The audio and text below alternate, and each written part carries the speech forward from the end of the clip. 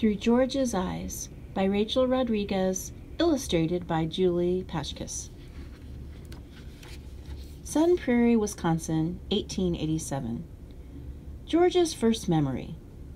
She will always remember these colors and the brightness of light all around. Soon, Georgia runs and plays games with her brothers and sisters. Her father gives her sweets and plays Irish tunes. Her mother reads stories and cares for the younger children. Everyone works hard on the farm. Georgia roams the prairie. The trees and land keep her company. Pencil and sketch pad comfort her. She discovers she likes to be alone. Seasons melt into seasons on her family's farm. Georgia struggles to show on paper what she sees. At 12, she takes painting lessons. She tells her friend, "I'm going to be an artist." But in 1899, only boys become artists. A girl wishing to be one is scandalous. Georgia sees life differently. She paints and paints. Hours pass without notice. She wonders if she can achieve her dream. She walks around a lake and hikes into the woods. Everywhere she looks, shapes hum and sing to her. At art school, brushes and canvas become her language. Paint speaks for her. Watercolor and oil are her words. For a time, Georgia lives in the city. She walks through canyons of concrete. She misses the outdoor world. The sun steals a bite from a skyscraper. The faraway place, open sky and land, calls her. The wideness and wonder of the world amaze Georgia. She wants to share this magic with others. Flowers delight her. She paints them as giants. People stop to stare. Georgia's flowers make them feel like tiny butterflies flitting through the universe of her garden. She moves to Ghost Ranch in New Mexico. Red hills, cliffs, silence, and the far away surround her. In the desert, she discovers extraordinary things. Skulls. The bones don't frighten Georgia. To her, they are alive and strong. Their beauty surrounds her. Georgia expresses feelings in her own way. Words work, but for her, the color blue says it better. Or red. Or a seashell. A pale bone. Sunset. The trees and hills whisper their secrets. They are friends, always there for her. A canyon calls her. From the bottom, at dusk, she sees a long line of cows above, black lace against a dusky sky. She hikes at dawn. She climbs a ridge. The land enchants her. A range of hills is a mile of elephants with white sand at their feet. Sometimes her chow-chow tags along. He hops around rocks and chases antelope. They float ahead of her yelping dog. Georgia follows them. She breathes in the dawn. A sea of sage covers the plain before a mountain, like waves lapping against a shore. Sometimes she climbs a ladder to her roof. The moon rises above. Beneath a giant canvas of inky night and silvery stars, Georgia dreams. Even now, Georgia can show you the world as she sees it. Open your eyes and walk along. See the colors? Hear the shapes singing? No need to hurry. Lean in. Look closer. Closer still. There, the wideness and wonder of the world.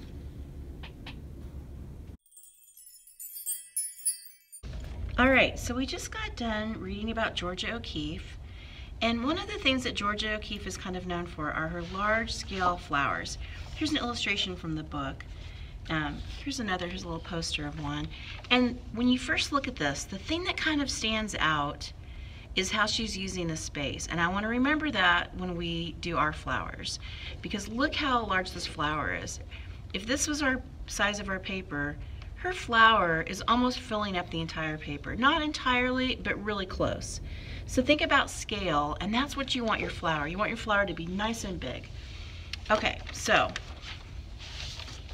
put these aside, and what we're using today for supplies, we just have white copy paper. I think I might turn mine horizontally. And we always try to use things that we have that are handy. So we could use colored pencils, we could use crayons, if we wanted to use, I don't like to color in with markers, but we could use markers for the outline if we wanted. But I thought it might be fun today to play around with some water-soluble oil pastels. Some of you were lucky enough to get some of these at the beginning of the year. We gave these away. Some of you still probably have these. And I always kind of remind everybody when we first get started, these are super, super soft. These pastels are very delicate. You have to be really careful with them. If you drop one, it might break in half. They look like crayons, but they're a lot softer than crayons. And I've got other colors. Let's look and see what the other colors are too. Aren't those pretty? So I think I like her reds and oranges that she uses. So I think I'm going to take some of those out. I'm going to put them in a place kind of up here at the top of my paper where they can't roll off my table. I like that one's kind of pretty too. I might use that. So the flower that we see a lot with Georgia O'Keeffe, this white one that I showed you earlier. Some people have moonflowers in their garden. That kind of looks like a moonflower. It's called gypsum weed. And the orange ones that we see a lot, like on the cover of the book, those look like poppies to me. So I'm going to do kind of a poppy shape. And again, I'm using these water-soluble oil pastels. They're really soft, so I don't need to press very hard. And I'm not going to worry so much about the green in the beginning, but I am going to, I'm going to kind of look at this. And I like how these leaves, or the petals rather, are really big and loose. So that's kind of what I'm going to do. I'm going to start with a big petal. I'm using this red.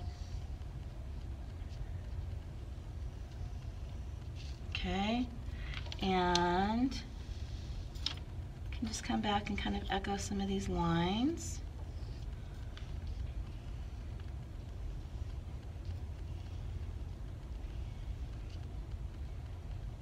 Okay, and let's come in with some other colors. And again, I'm just going to very gently draw in some color because these are really soft. If I push down very hard, I could even actually break the pastel, but also I just don't need it to. I don't need to do it very hard.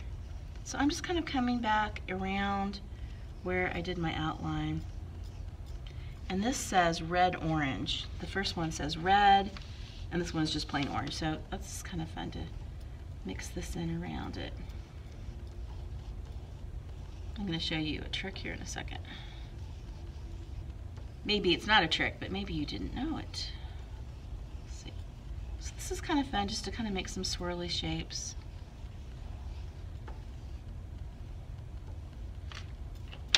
And I have the orange. I'm going to come back in and just do some soft coloring in.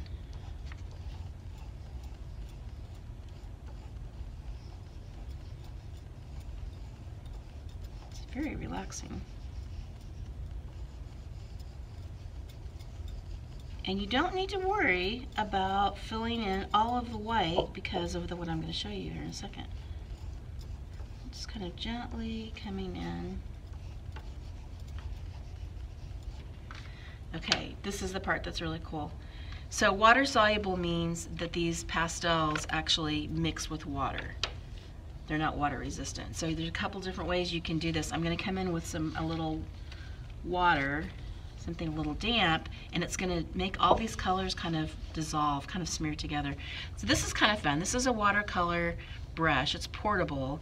It actually comes with a little lid, and I don't know if you can see, but I have taken off this lid and I filled it about halfway up with water. This is fun for people if you're transportable art supplies.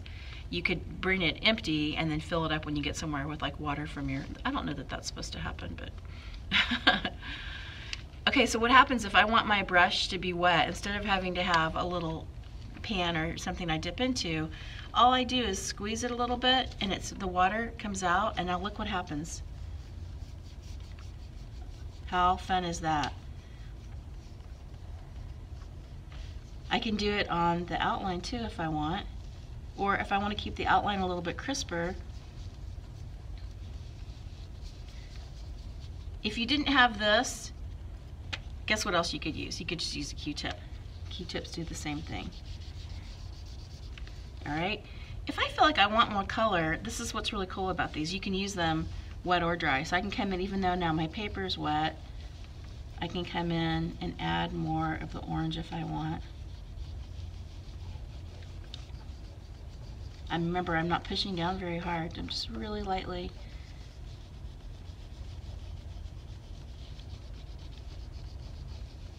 When we were giving these away in our kits a few months ago, we had a lot of people asking where you can get these, and I have not found these anywhere locally anymore. They used to have them when we had a Staples, but now you need to order them online.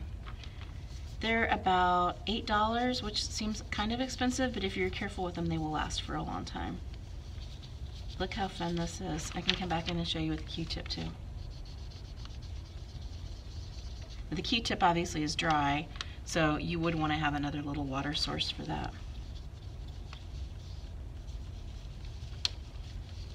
And I'm just rubbing my brush around just to get that all kind of blended in. And if I see little places where I want more color, you also can let this dry and come back and keep playing with it. Okay, same thing over here.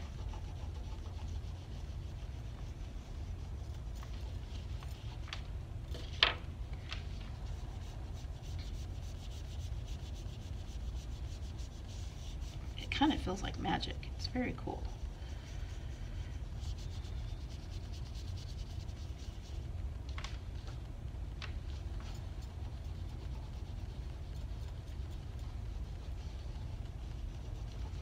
The little portable watercolor brush, those you can get at Michael's or Hobby Lobby. Just go to the section where they have paintbrushes. I don't recommend trying to travel with them filled up because they do leak. So I think it's better if you're taking it with you, have it empty and then fill it up when you get to where you're going. But that would be like the idea that if you wanted to make art outside, if you took your supplies with you and you were out in the park or something. All right, so we're just going to keep going.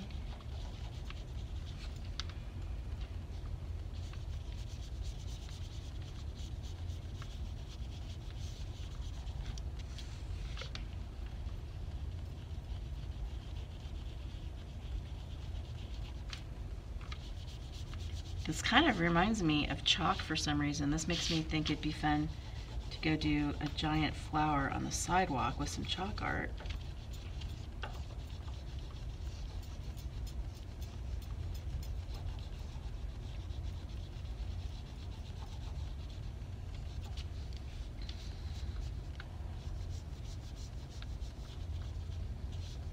So the cool thing about having the water inside the brush is you don't have to keep dipping. Now, if I was using a lot of different colors, like these are all kind of similar colors, so I'm not worried about it, but if I was gonna do something where I was going from orange to black, I would wanna make sure I would wanna clean this off, because you can see how there's orange on my brush.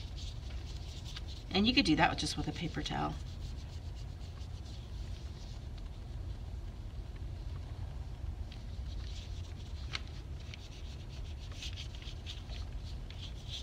Again, you can kind of eyeball it. If there's some parts that you want some more color.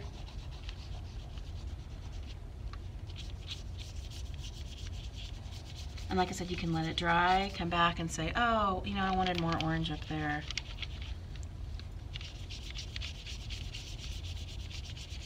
And because these are pastels, these water-soluble pastels, they're not chalky, they're not dusty, but they kind of do what they're going to do really quickly. So when I say let it dry, I don't mean like come back in half an hour. I mean just like you can kind of turn over and see how damp my paper is, but you want it just enough so that your paper has dried off.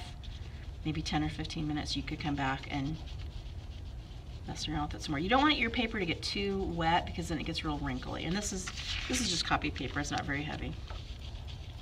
Okay, that was kind of my area that I'm thinking would be fun to have the center of my flower, and I'm going to do that. Again, I kind of like that idea that it's a poppy, the black. And now this black one, I'm going to make it pretty solid. I'm not going to worry about coming in with the brush.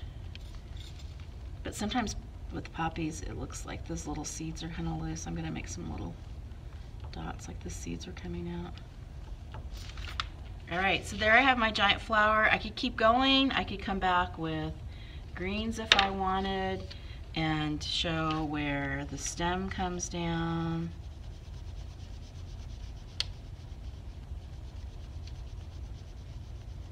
You just keep going until you're happy with how it looks. When you think it's finished, it probably is. And again, don't forget, with art, we always want to sign our name down in the bottom right-hand corner. And good luck with your giant Georgia O'Keeffe flowers.